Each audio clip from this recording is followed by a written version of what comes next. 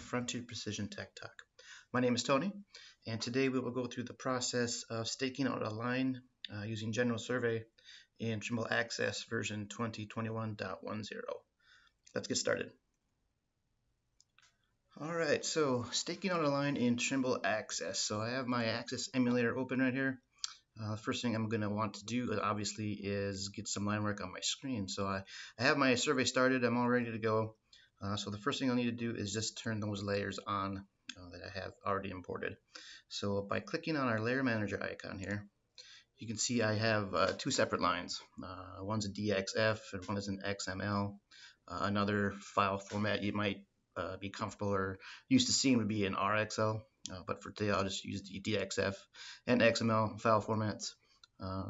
If you're getting some line work from your design person, DXF might be what you're getting. And a lot of times with those DXFs, they're just set at an elevation of 0 or question mark. And in the XML, usually is a 3D line, so it's got some elevation tied to it. So I'm just going to turn these on here quick. One check mark makes our line work visible, and when you get the little box around the little check mark there, that becomes interactive, so we can actually do our staking there. So I'm going to turn both of them on at the moment, and just to give you a kind of a look and feel. So I'm just going to zoom out and kind of put this in an orbit mode. So these two lines are the same. They have the same horizontal features, but once we rotate, you can kind of see that our DXF here is at an elevation of 0, and then our XML at the top here does have basically a 3D attributes assigned to it. So depending on what you're getting from your design person, you might be used to seeing some of these. So I'll just get back and go back to my plan view, and we'll just kind of go one by one and show the kind of the features and how to do this. So I'll just turn off my XML for the moment. So now we're just using a DXF, again, no elevation assigned to anything. So basically just straight polylines, straight line work. So by using my selection tool up here, so I'm in the field and I want to stake it, all I need to do is just click on the line. So you see I have a line, I have an arc, and I have another line. So they are segmented. There is a way to kind of join these lines. In my show icon down at the bottom here, if I go to my settings, by scrolling down, there is an explode polyline or DXF checkbox. So if I turn that off and hit accept, now if I select it, you can see it's one continuous line. So depending on what you're doing and what you'd like to see, you do have the option to kind of break in these. So for today with the DXF, I'm going to actually keep these separated.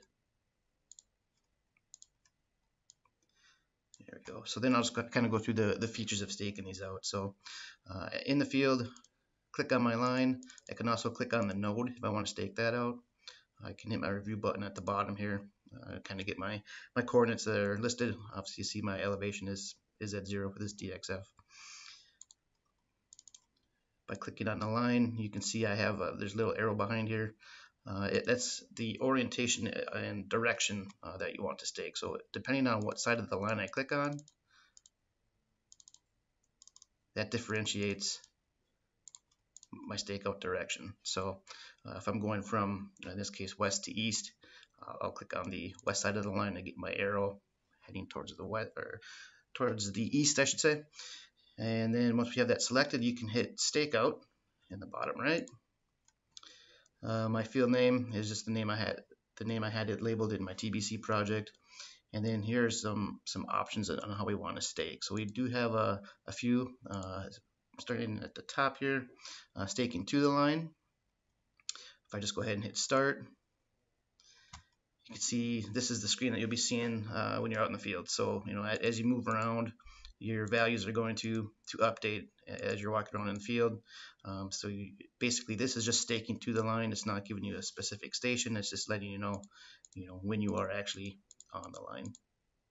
So roughly right up there, my horizontal offset of about 100th. So that is one way to stake just to the line. Once you are in a location that you're comfortable with, maybe I want to be at station station 50. So you're kind of out in the field, just kind of trying to tweak your location a little bit. Say that's good enough for now. Just hit measure, name your point name, code it however you want, and then your method, and then hit measure and store, and then you have a location on that line for staking to the line. Another option you have in here is a station on the line. So again, just the line name that you need, antenna height. So it's station, I want to stake out station 50. My station interval, I'll just throw it 25 feet. And then I can hit start. So here it tells me, all right, to stake out that station that I'm on, station 50. I need to go west just a tad. That's good enough for the emulator right there. So now I know I'm at station 50 plus 00. I can hit measure and store, knowing that I'm 100th south and 3000 east. And again, when I'm surveying, I'm out in the 3D world, so my DXF is at that elevation of 0, so my cut is going to be pretty high. It might be a fill depending on where you're at. So that is the station on the line. You do also have a station offset from the line. So if I just zoom in here quick.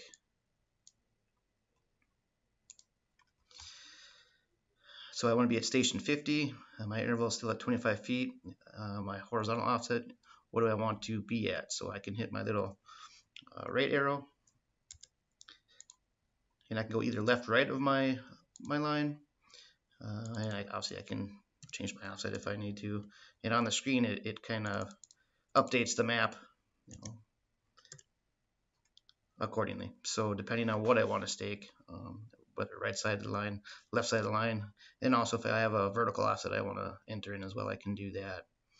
Once I'm happy, I just need to hit start, and it'll update my map and tell me I need to go 9.8 feet south and 1.59 feet west to get to my offset. So that's another way to stake out.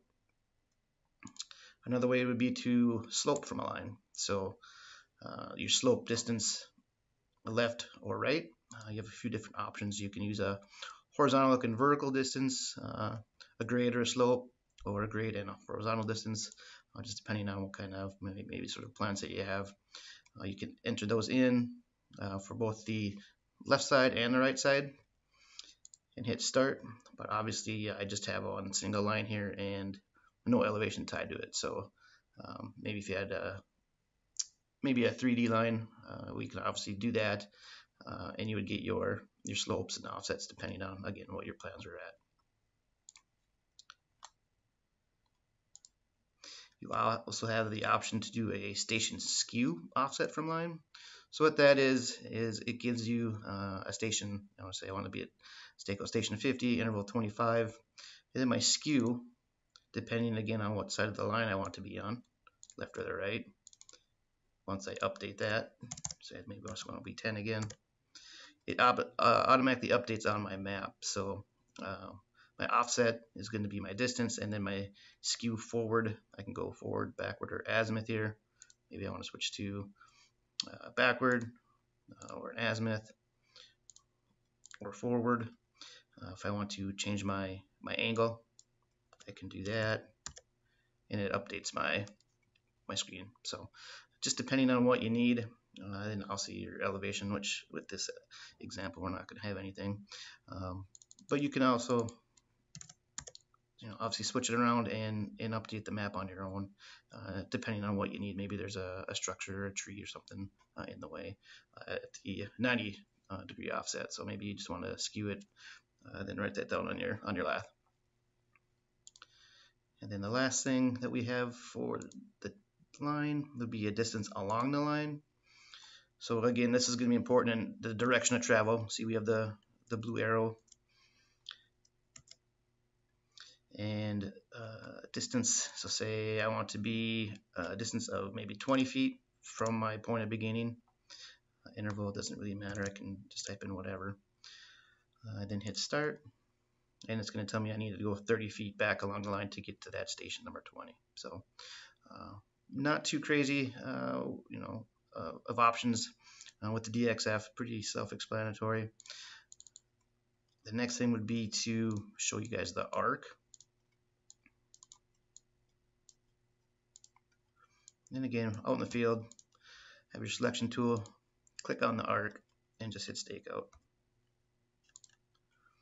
So with the arc, we have a couple different options, but to the arc is still an option. Select to the line, a station on the arc, a station offset from the arc, slope from the arc, the intersect point of the arc.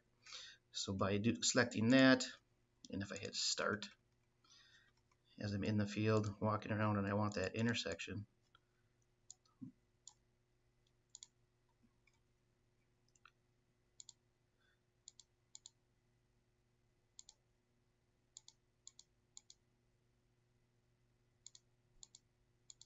let's get somewhat close there.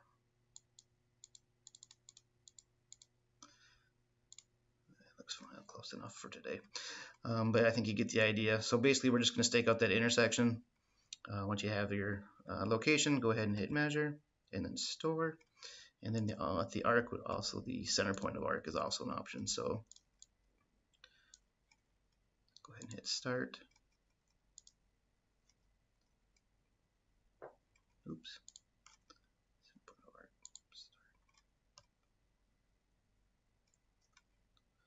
So we have to go 217 feet.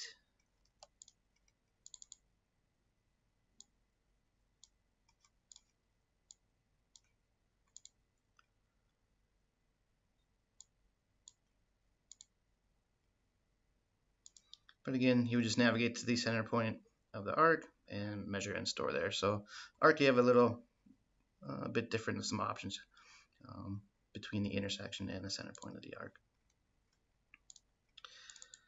So that's kind of the nuts and bolts. If you ever get stuck and you want to know what each command does as far as staking out, hit your menu button and go down to your help, and this will bring up the help section of Access.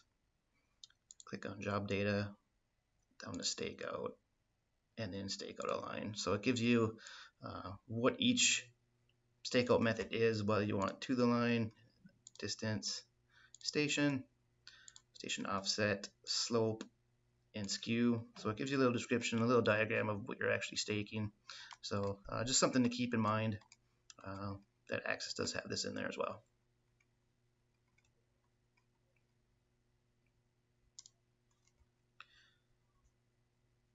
All right, so let's get into our XML.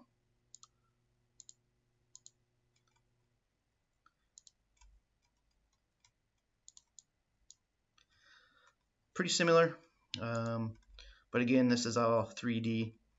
So if I want to just move my rover here, I can select my line, hit my stake out. It does look a little bit different.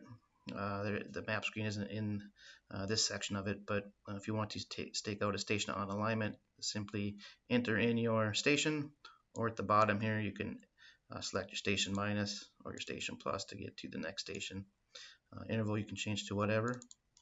I'll just go 25. I don't need an offset, but you can add those in if you need to. And just enter and then start. And this is a screen that you get staking out in XML. So as you're walking around, this will pop up, and you see as you're walking around, your values update there at the bottom.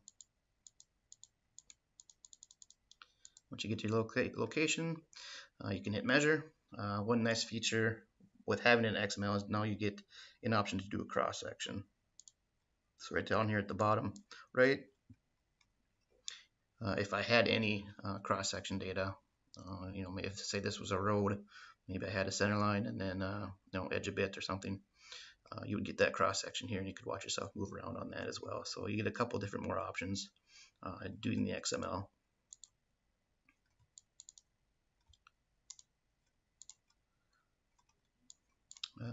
So you also get the option to do to the alignment, the station on alignment, a side slope, and then a skew offset, just like you did with the DXF. So depending on what you need, XMLs might be what you get. DXFs might be what you get, just depending on what you're comfortable with and used to seeing. So that's just a quick rundown of the stakeouts.